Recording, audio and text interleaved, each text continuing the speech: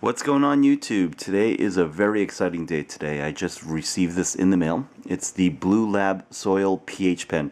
I'm a huge fan of Bluelab and their products, and as you know, I already have the ppm pen as well as the regular pH pen. And this one is the soil pH pen, where you can just take this and stick it into the soil and it will tell you the pH of the soil.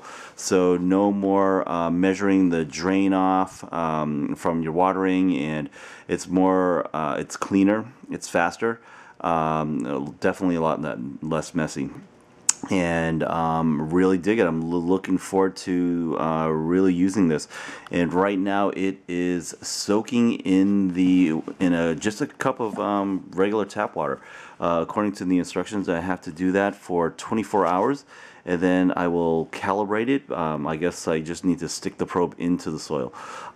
Really excited to use this for my girls. As you all know, pH is really important for nutrient intake, and to be accurate on that, to get all the beneficial nutrients that the girls need for more medicine. As you know, the more nutrients that they take, the more medicine that you will yield. So pH is very important, especially in the soil as well as the nutrient mix.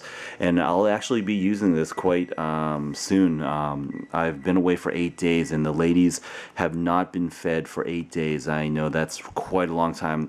3 out of the 4 plants actually are doing well right now, but the one that I showed on my last video, the Eagle Cloud one, that is not doing well at all. Usually that really gets thirsty after 4 days, and now it's 8, and it's really drooping. And also there's it looks like a nitrogen deficiency on that plant. I'll be showing you that as well.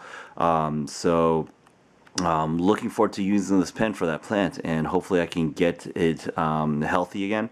Not sure. We will try. I'll document that, and I'll be making a compost tea as well, and I'll make a separate video on that one for you all to view and take a look at. Regarding back to this pen, got it, like I said, from Green Trees Hydroponics in Vista, California. It actually retailed. It's expensive. I won't lie to you. It's a lot of money compared to my other Bluelab pens.